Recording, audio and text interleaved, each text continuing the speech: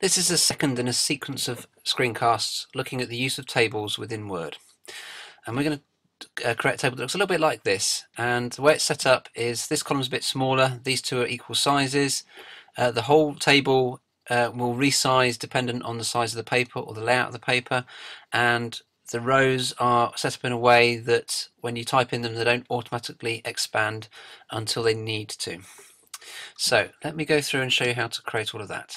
So if I scroll down, so here I've created a basic table, and all I've done to do that is I've gone insert table, and then I've chosen the size that I want. Okay, so in this case I want 4 rows and 3 columns. That's all I did to create that. I won't actually create it at the moment because I've got one there that I created earlier. So the first thing I want to do is I want to change the way that the rows work. Now I mentioned in the introduction that what a lot of people will do is they'll come in here and they'll press enter a couple of times to make the rows the right size. But there's a better way.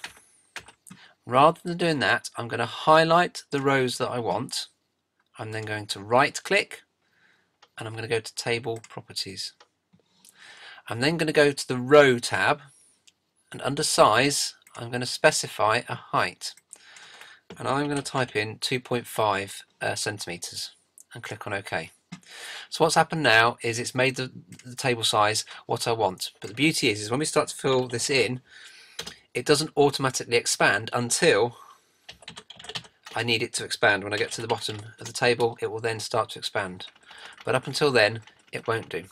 So it's a much easier way of managing the table. The next thing I want to do is to change the way that the table positions itself on the page so that it's not dependent on the size of the page. So I'm going to click on that little cross that appears at the top, which selects the whole table.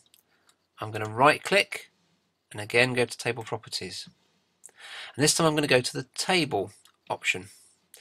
Now where it says size, I'm going to tick the box that says preferred width. Now at the moment it's measuring in centimeters. If I click on that down arrow, I can change that to percent. And then I can make this number 100, which means it'll go for the full width of the page. Or I could have chosen another number like 75 or 50 or whatever, but I'm going to go for 100.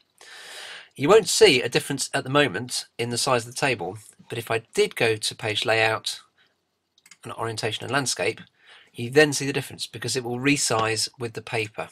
Okay, that's the difference. So it's worth doing. Okay, it's a simple thing, but it's well worth doing.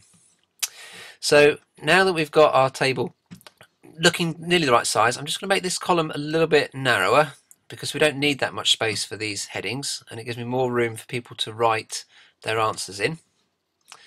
I'm then going to select these 2 columns and again right click, table properties, right click and distribute columns evenly. We'll realign these so that they're the same size. So it's much quicker than trying to manually do it and working on sort of our vision. These headings here, if I wanted to, I could select them, right click, table properties and go to cell, and I could center the information within them so it's centered in the vertical plane. I can also use the center option under paragraph to center it within the column, so I can do that sort of thing. And if I want to, I can change the borders. So right click, borders and shading. I'm going to change it to grid, and that will allow me to change the outside to something different. So I'm going to go to 2¼ so let's put a 2¼ inch border, 2¼ point border around the edge with the inside being normal. Click on OK, and that works like that. Okay, final thing, I'm just going to center the information in those columns. So some simple techniques. It's taken me less than 5 minutes to take a simple table and just make it a little bit more attractive, a little bit easier to use, and slightly more adaptable to be used in different circumstances.